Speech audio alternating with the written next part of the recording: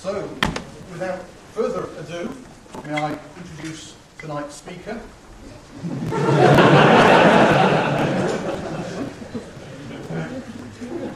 Richard Stallman.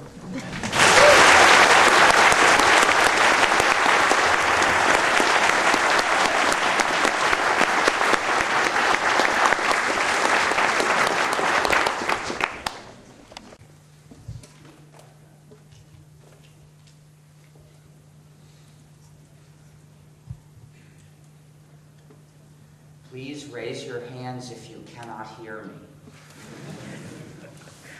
Okay, see, if I get laughter from all around the room, then I know the system is working. I'm pleased to welcome Richard Stallman as our speaker. Richard, or RMS, is a well-known activist, free software developer, and founder of the Free Software Foundation. He is the author of Emacs, a lead contributor to the GNU project, and Founded the GNU project. Pardon me for not raising it to that level. And he did something with the GNU General Public License.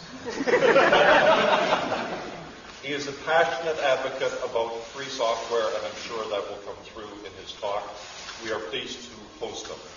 One procedural note I will ask.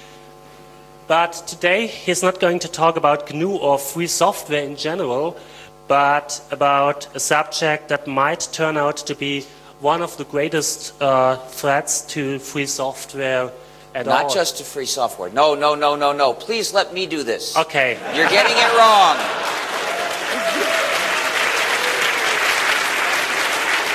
So I will follow his suggestion, and I'm really curious and interested, and I'm really looking forward to what Richard will tell us now. So Richard, please.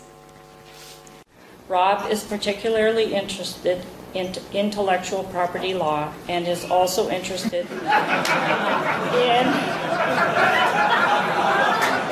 exploring a potential career in litigation. Congratulations.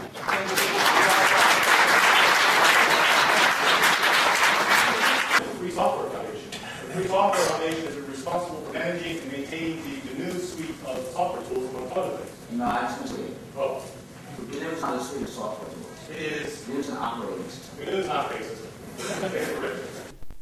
Speak. Richard, I don't think requires any introduction to this audience, but I will say he's almost certainly the father of the modern open source movement. No, absolutely not.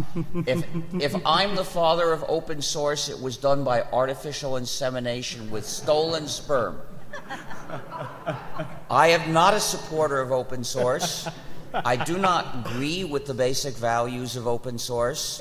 I do not try to participate in open source activities. And when anyone refers to my work with that term, I take offense. You really shouldn't have done that. Apologies. You should have known better. And I do. And it is, and I think that's actually a point that I'd like you to speak on at some length, but certainly you're the father of the modern free software. The sad thing is that most people think they're very familiar with my work, and what they think my work is something I don't even agree with. Completely wrong. I founded the free software movement, a movement for computer users' freedom. Freedom to control your own computing and freedom to cooperate with other people. These are freedoms I believe every computer user is entitled to, that must never be taken away. They should be inalienable rights for the user of software. That is the idea of the free software movement. Non-free software, proprietary software, keeps users divided and helpless. Divided because they're forbidden to share with anyone else, and helpless because they don't have the source code, so they can't control what the software does. And in fact, they're at the mercy of the developer who does control it.